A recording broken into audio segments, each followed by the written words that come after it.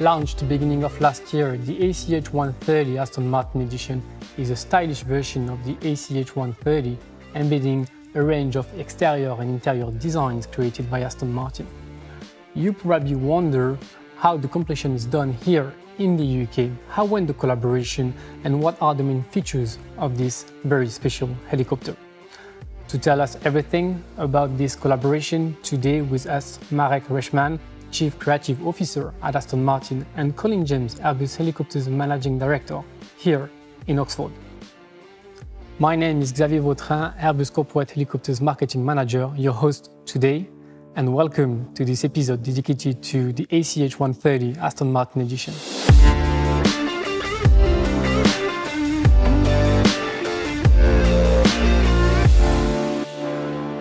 The original product of this partnership, the ACH130, is a 7-seat single-engine helicopter made at Airbus Helicopters headquarters in Marseille, south of France.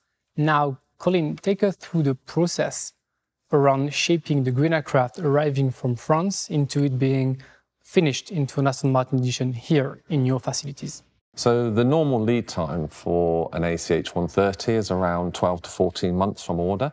So we have, let's say, a good knowledge about the time frames and the schedules that we have to work to. And so basically when we know a helicopter's been ordered, we put everything, or we set everything up so that when the aircraft arrives, which is normally after about 9 or 10 months, we'll have the aircraft arriving here in Oxford.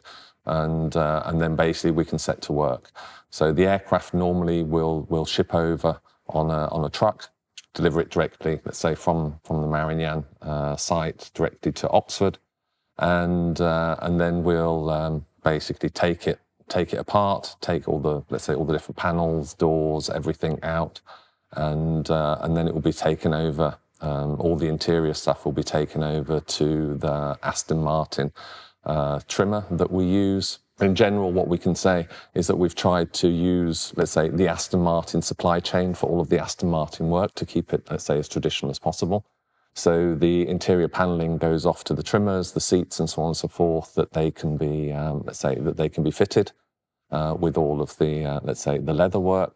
And then all of the exterior panels, the aircraft will then be shipped off to the painters. And so after about six to 8 weeks, all those parts will come back to us. And then we start the process of assembling all of the, all of the panels, putting the aircraft basically back together, fitting out all the interior, such that I would say after about 12 months, the aircraft's ready to be delivered, either from Oxford or then, let's say, shipped around the world. And I would say, depending on where it's going, then, of course, we have all the certification work and the export paperwork to sort out as well. So I would say from the customer placing an order to actually receiving the aircraft is anywhere between 12 and 14 months. Excellent, thank you. Marek, tell us what brought Aston Martin to take part in this collaboration? Well, I think, Aston Martin has always collaborated with the best, simply. We're a 108-year-old company that has a great history of bespoke, handmade. As we look at our customers and clients and their lifestyles, clearly helicopters are an important part of some of their lives. So partnering with simply the best in that respect was very obvious to us. We have customers, clients who want to bespoke their cars, who want to bespoke their helicopters. So really, in many respects, it was 1 and 1 making 3 in terms of working together with Airbus to create the ACH130 Aston Martin edition. And prior to be working with Airbus, were you familiar with aviation, and what were your first impression of the product? I think, yes, familiar with aviation. I mean, it's for a car designer, for any designer, aviation is a fascination. That creating things that stay on the ground is one thing, creating and working on things that can elevate themselves and move above the space that we create in is fascinating. So of course it was for myself personally a huge delight to start to collaborate and work together. And it's an area which is very, very exciting and dynamic and dramatic in the same sense that the way you can access the world, the way you can access your lifestyle through aviation is incredible. So it's something that the teams have enjoyed. They've enjoyed exploring the technical side of things as well, in terms of how you turn the material and how you classify that material in terms of aviation. Then the craftsmanship, the skill, as Colin mentioned, the trimmers, the Aston Martin trimmers, how they develop their style slightly differently to trim a helicopter seat versus a car seat. So in terms of creating some buzz and excitement, it's been a fantastic project. Good. Question to both of you. How went the collaboration, and how was it for your teams coming from two different worlds to work together? Colin. So I would say it was a really good experience for our design office, working with an Aston Martin design office. Our design office is very much, let's say, or very diverse. Does a lot of work in so for the Ministry of Defence, does a lot of work for police, for air ambulances, and so on and so forth. And so these VIP projects are really interesting to go then to the other scale and be looking at the pure luxury side.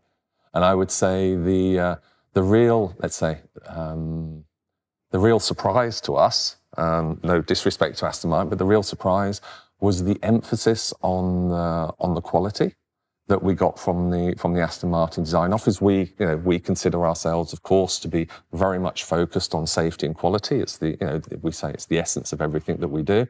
But very, very surprised about the levels of safety and quality that the Aston Martin design office were also putting on there. And I think the two entities together, they really sort of, hit off on, let's say, on that key. And and the amazing designs that that the team at Aston Martin came up with. It was, I think it was a really pleasant experience for everybody to be working at that level. Absolutely. The inspiration is, again, as a designer, as a creative, doing something different is always going to inspire you, and it's great to design an Aston Martin car, sports car, but it's also great to be involved with something which is slightly different, but has a very, very similar feel in terms of comfort level, the experience you have, the quality, the craftsmanship. So that was a very exciting moment for the whole team, for both sides. And whenever you work in a different field, with a different discipline, with a different designer, you learn something that is unique to that specific area, and therefore you grow and you learn. And the design team has loved it. I think you see that in the product. You see the joy and you see the love of creating in the product, because it's a fantastic piece. And I think if you look at some of the materials used, the saddle leathers, the colors, obviously, the combination of colors, the stitches, the broguing, and how we've treated everything, and then the luxurious items that sit within that, I think you can see that the team simply had fun. Thank you. Obviously, there's a certain amount of restrictions when it comes to designing an aircraft. Could you share with us what were the main challenges for you in terms of design and certification? Yeah, from a design perspective, obviously making sure that all the materials passed the different sets of standards and legislation that is, again, a different pathway to automotive. So making sure that we could still have the same level of luxury, the same touch, the same feel, the same hand, the same smell even to the leathers that go in, but also passing different legislation and different requirements as well. So that really pushed the team to make sure we held on to the Aston Martin feeling within the cabin, within the cockpit. So that was really important. And we really, really pushed to make sure that when the doors open, you smell the Aston Martin leather. You have that same sensation that you do when you open the door of a brand new Aston Martin car. Colin, certification, how was it?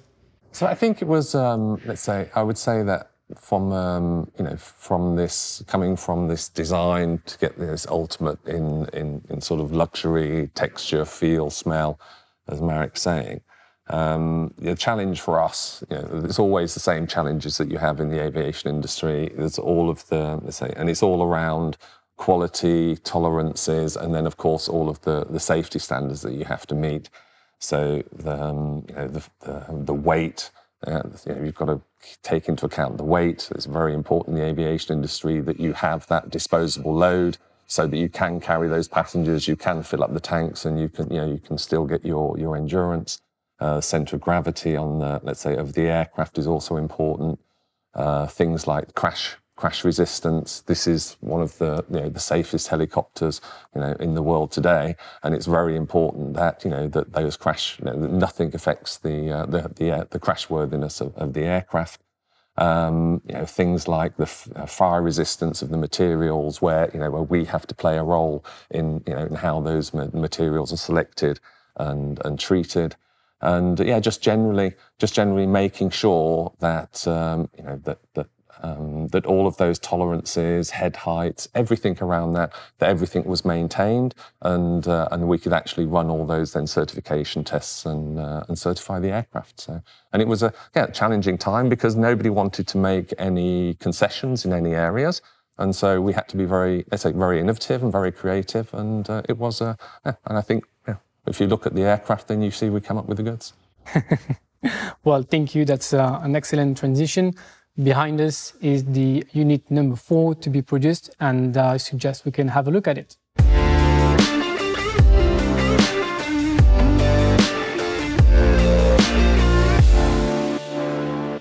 So if we then look at the ACH 130, you can start to see the graphic lines that have been developed.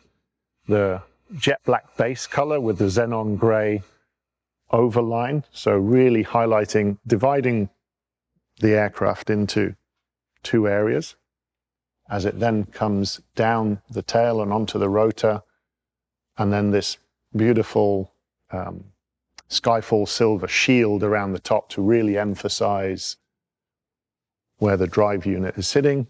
And this fades down, the xenon gray fades down onto the jet black, onto the runners. Then if you look just in here, you can see the saddle tan cargo net, so the Oxford tan in a saddle tan as the cargo net, and the Aston Martin luggage. Well, thank you, Marek. Colin, I believe there is a specific option for the cargo compartment. What is it? That's right. So if a customer does require a little bit more space in there, then we can extend that cargo bay by about 30%. So that just to give a little bit more utility to the aircraft if the customer desires. All right, thank you. Now we're going to look at the interior with Marek showing us the main Aston Martin signature element within the cabin and what are the changes compared to a standard ACH 130.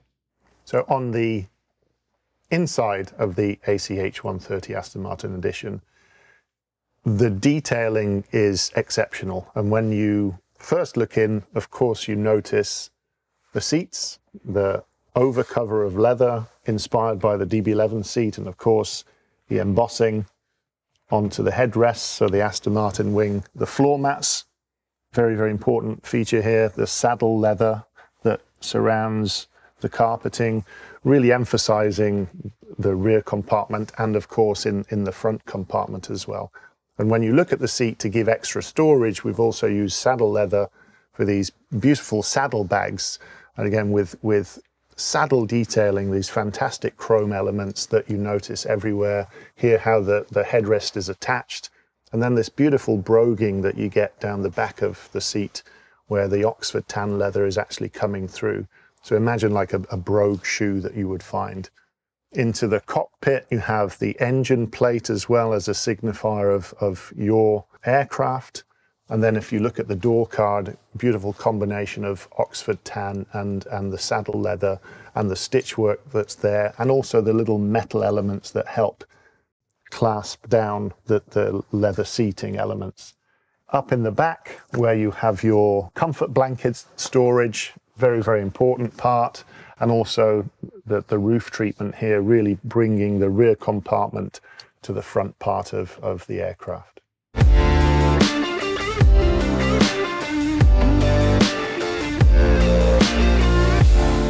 So if we look at the ACH 130 Aston Martin Edition colour and material wall, you'll start to see how the colours can be combined together through different specification, or individually if you decide you want more of a monotone feel, whether you're choosing the ivory, looking at the Oxford tan, the sterling green, or you go to a xenon grey or the skyfall silver, the combination of carpets with the saddle tan or the black as a surround, and then obviously the broguing, which is a really important part of it because you can actually combine the broguing with any of the colors that you see. Thank you, Marek. Colin, so far, what is the most successful trim and color combination? Oh, right. So as Marek was saying, there's, the beauty is also in the combination. But I would say as the main theme elements, the favourites at the moment, I would say is the xenon grey for the main part of the aircraft, and the Oxford tan for the leather. Finally, Colin, where is this unit going? So this beautiful aircraft that we've been looking at today should be seeing its way in the next week or so to Canada, so which will be our first North America delivery.